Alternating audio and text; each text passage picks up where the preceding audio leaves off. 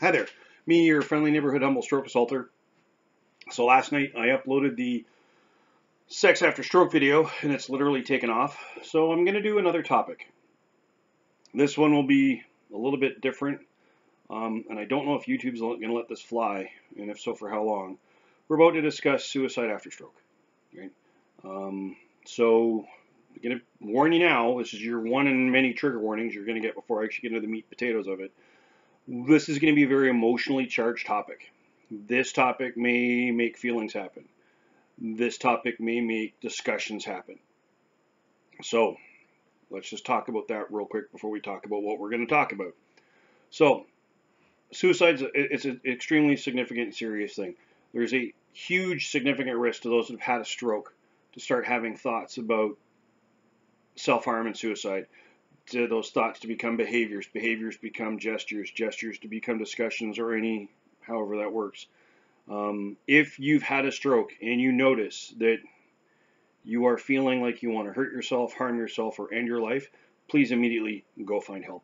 If you're the supporter, friend, family member, caregiver of anyone that's had a stroke, so you're the yeomanry of the stroke assaulter, right? And they appear to be again having thoughts, behaviors, gestures, discussions about suicide, self-harm, self-injury, please immediately drag them to help, get them the help they need. You can get help by picking up your home phone or your mobile phone and dial 911 in North America or 999 if you're in the UK, or however in the country you live in, get in contact with your emergency medical dispatch system. You can attend your nearest hospital, go to your family doctor, go to a clergy member, be that priest, pastor, minister, rabbi, imam, whatever the case may be, or just with the help of a person you trust. Okay?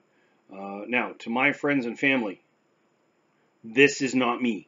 Okay, so if you know me personally and you see this video and you immediately light up my mobile, right? Because hey, you okay? I'm great. No worries. People specifically that may be watching this, Nancy, my physiotherapist, and Michaela, my therapist, no worries. We're good, right? We are completely good. To the guys I shoot with, the guys at Option B or Team Fist, if you happen to see this, I'm good, right? No worries. To close friends and family, if you want to chat, give me a ring, and we'll go from there. So, stroke sucks. It's a wretched, horrible, terrible fucking thing, right? And attempting to navigate your new normal, your new world, is extremely difficult. I know I'm in the middle of returning back to work right now, and it's extremely difficult, right? It doesn't mean you can't do it without help, right? If you genuinely, seriously need the help, if you need something, say something. It's that simple. I'm going to include some links in the video as well for like the videos I've done on post-stroke depression, post-stroke anxiety, grief after stroke. So you can sort of see some of the benchmarks behind this, or the thinking behind it. And again, like all the videos I do, topics such as this, I try to include the research links below, so you see where I've gotten my data from. So we're going to talk about two studies predominantly, one out of Denmark and one out of Sweden. For some reason, the Scandies do better research on this. So let's just talk about a few things.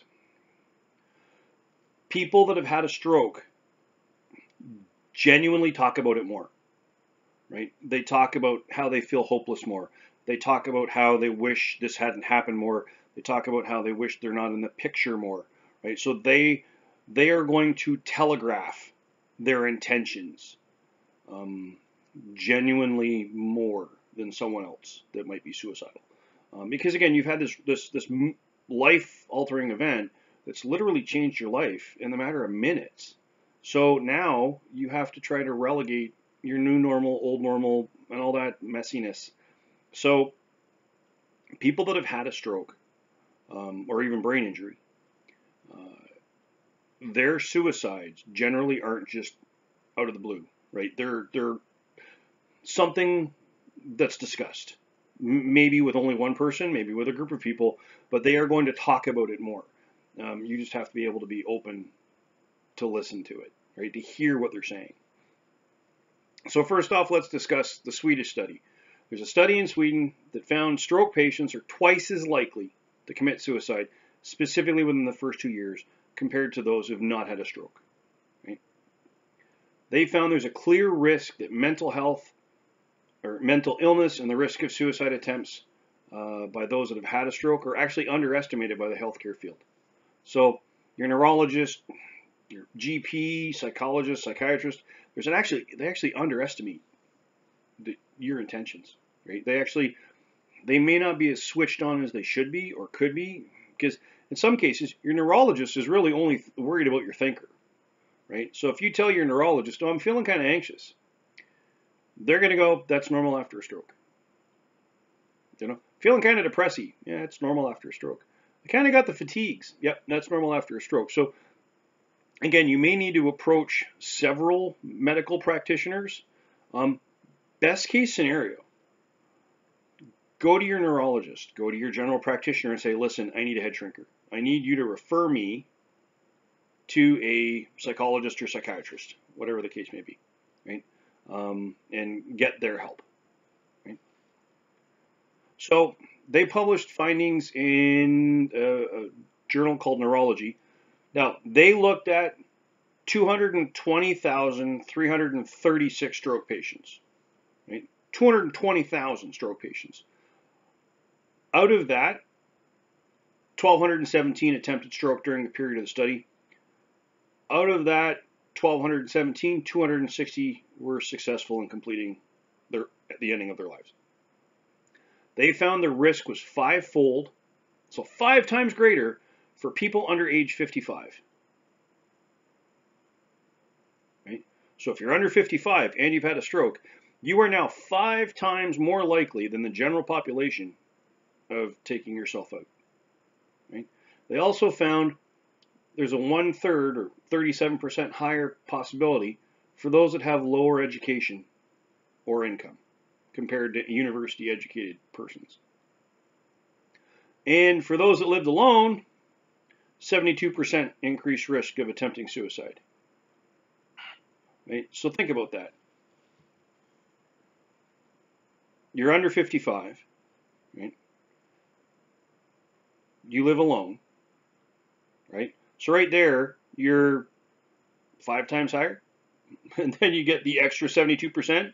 So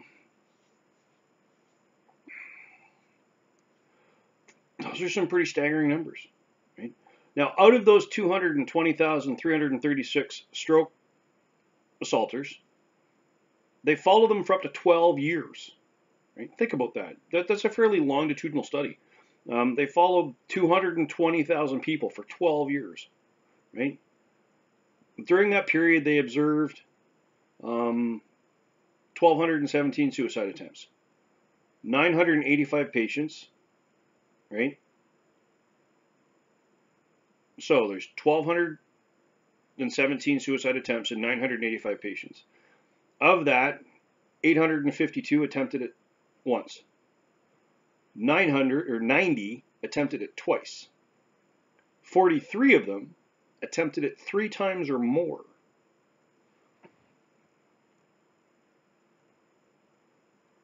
A 147 of them attempted within the first 3 months of their stroke. And 44 of them attempted it while still in the hospital. And out of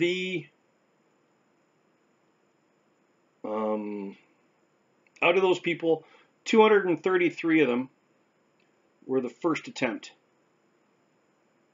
Right? They've only ever made one attempt, and that was because of their stroke. So right there, that gives you some pretty interesting numbers, right? Because, some of them attempted while they're in a hospital, right? Think about it. You're in a highly supervised environment. There are people coming and going. You have doctors everywhere, nurses everywhere, social workers, and nutritionists. There are more than enough opportunities there for someone to see the warning signs. And maybe they didn't know what to look for, right? Because you can get pretty hopeless after a stroke. You have to grieve your old normal to new normal. Like, that's not me, right? Well, that's a 12-year study. Now, in Denmark, they did another study between 1979 and 1993 where they looked at 114,098 stroke patients. And out of that, 359 were identified as having ended their own life. So there's almost 400,000 stroke folk, right, that were followed for a fairly lengthy period of time. And the great news is they found there was no clear relationship to the stroke diagnosis, right? In fact, they found that people that were in the hospital the least amount of time were at a higher risk to actually end their own life versus the people that were in hospital longer, right? So again, how long you were in the hospital for, it actually seems like, well, if you're in there a shorter period of time, you're at a higher risk, right? And they looked at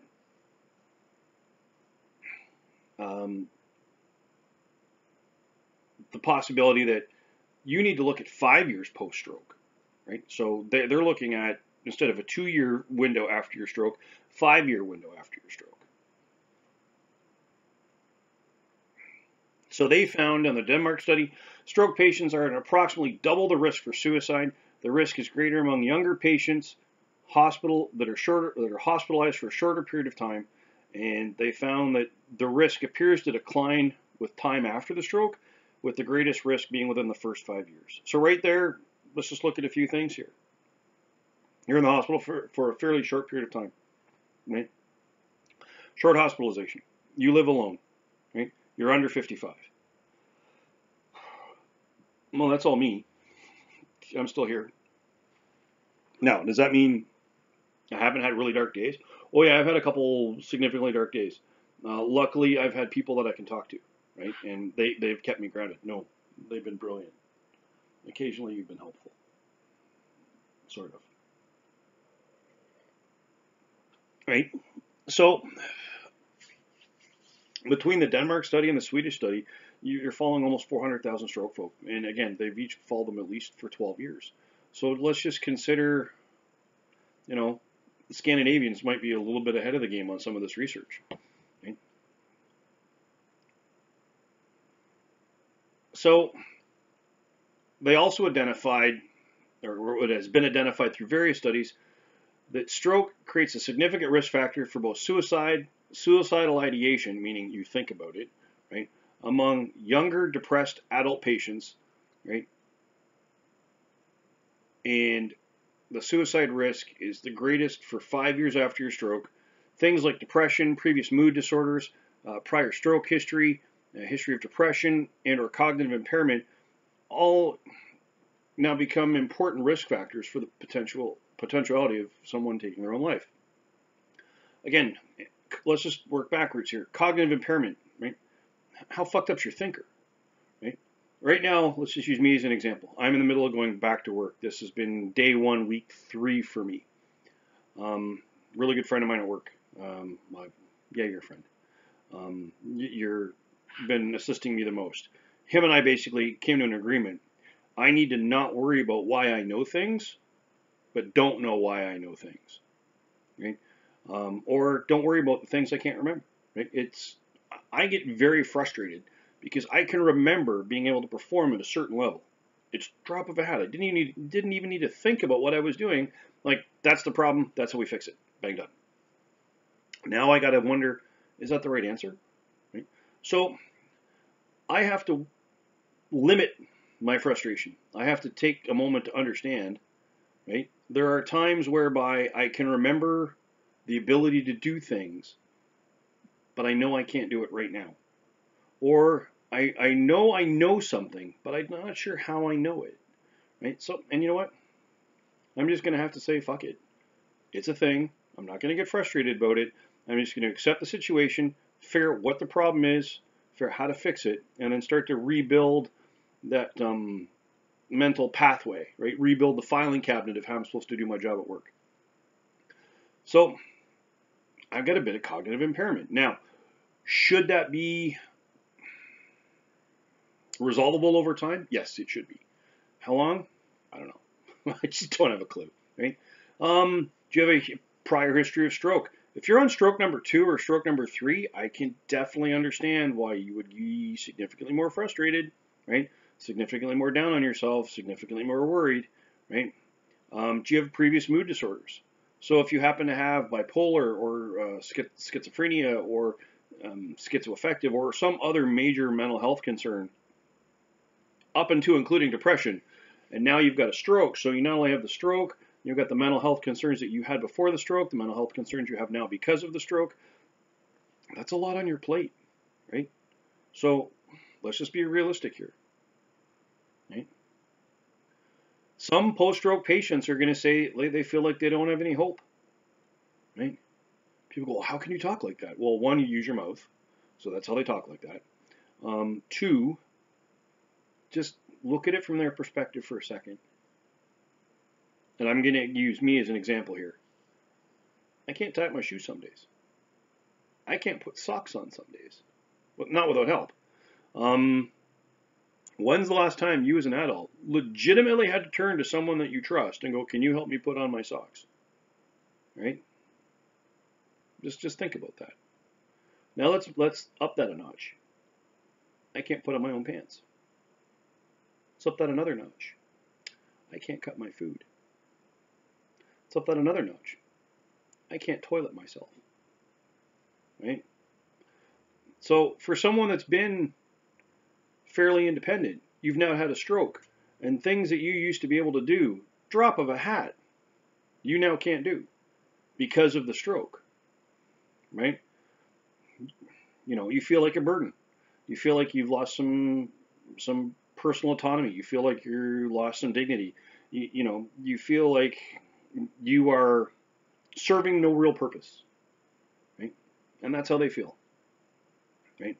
So patients who survive a stroke will become frustrated in how they manage and navigate their new world. It's just a foregone conclusion. You're going to have a stroke. You're going to get frustrated on how you manage and navigate your new world. It's going to be a thing, right?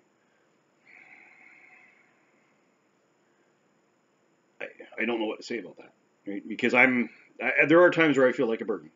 And the people that I lean on, people that I depend upon, people that have been around me the most, I check in with them like, hey, I'm not a burden, am I? And they like slap me a little bit. Not to the head though, because that's damaged. And they remind me that, you know, I just need help. Right?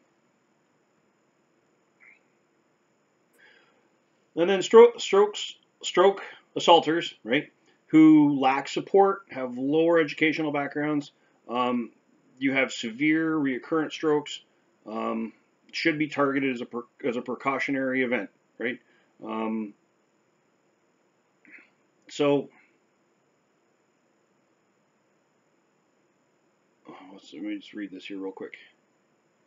Suicidal ideation was highest in stroke survivors with current or past depressions, for whom the risk was 12 times greater for those without depression. So again, we get back to that pre-stroke use. So if you had a history of depression before your stroke, you're now 12 times greater. Like there's a potential that things could really go south for you, and quickly, right? So the prevention, early treatment of depression after stroke should be the main component when it comes to your rehabilitation, right? So as I said before, when to deal with post-stroke depression, post-stroke anxiety, you need to look at when you make a change, either in a change in ability, right? A transition. So when you make a transition, right? Now we'll use the definition I used before. A transition is either a state in your change in your state of care or a change in your state of ability. So I just made a huge transition in my state of care. I'm back to work, right? So I'm making a huge change in ability as well. Great news is I'm going to counseling to help me with this anxiety thing. Because again, I get to go back to work in the building where I almost died. Fun fact. So what I want to say is this. We've just talked about some statistics. The great news is statistics in this instance are simply research data. And we can use that research data as a weapon. Right? We can use that as a shield. Right? We can use it to arm ourselves to be prepared for the events where things can go wrong. Right? We can use that information so we can be able to have that conversation with our friends and family like, hey, dude, I'm in a shit state right now. I really need your help, right? You got to check me in, right? Please take me to the hospital, right? Or, hey, dude, I'm in a shit state right now. I just need your ear for 20 minutes and make sure I'm not going completely batshit crazy, right? So, if or when, or if and when, in your post-stroke world, you notice that, you are starting to feel like a burden. You are starting to feel hopeless. You are starting to feel like there's no purpose behind this. You are starting to feel, like life is shit and I don't need to be in it, right? I implore you, immediately find someone you implicitly trust and beg and plead, demand that they take you to the help you need, right? If you happen to be watching this video right now and there is no one around you, right, and you have discovered that because of this video you need help, I'm going to ask you to go find your phone right now.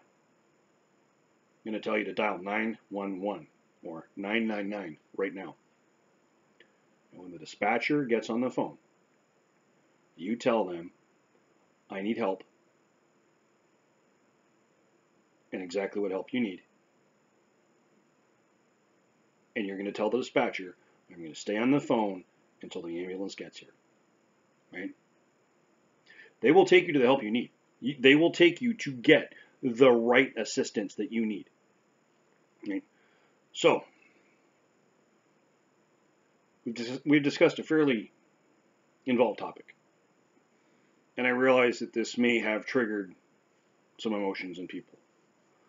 And I realize that there are people that will be uncomfortable just because this video is going to exist. Well, I don't care, right? There is a definitive link between having had a stroke and its mental messiness and people taking themselves out of the equation.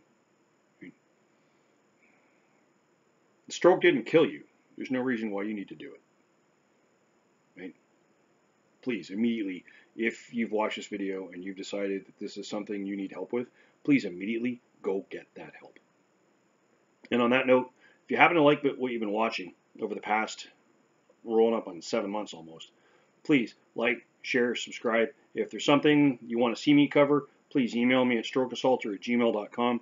And if you happen to notice either in yourself or someone around you, the signs or symptoms of a stroke, someone appears befuddled, confused, they're having vision problems, they're having facial droop, they can't raise both arms equally effectively or at all, they can't smile equally effectively or at all, they're unable to maintain their own body weight, they can't stand unaided, please immediately place that person in a position of comfort and dial 911.